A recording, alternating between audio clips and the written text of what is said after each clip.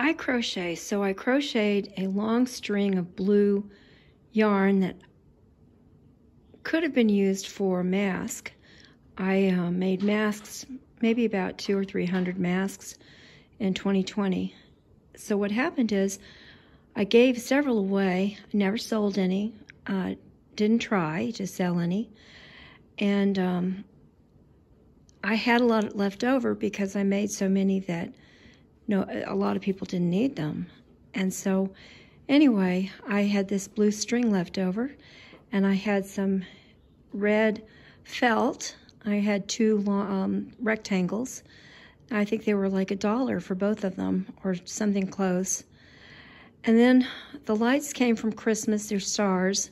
I'm not going to do anything with Valentines or hearts. I'm just going to keep it simple and use the stars all year long.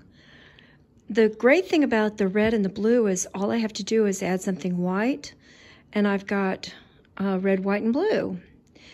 And so I can use it for more than one holiday. And another great thing about, my mantle is that I'm ready for Easter because I have a bunny on that cup. I'm ready for next Christmas because I have all these angels. I've got one welcome home. We will be together in paradise someday, and that's in the Bible, and it has to do with the fact that Bob lost his parents and I lost my parents. And then we've got little angels that were given to me by some sweet lady who didn't know what to do with them.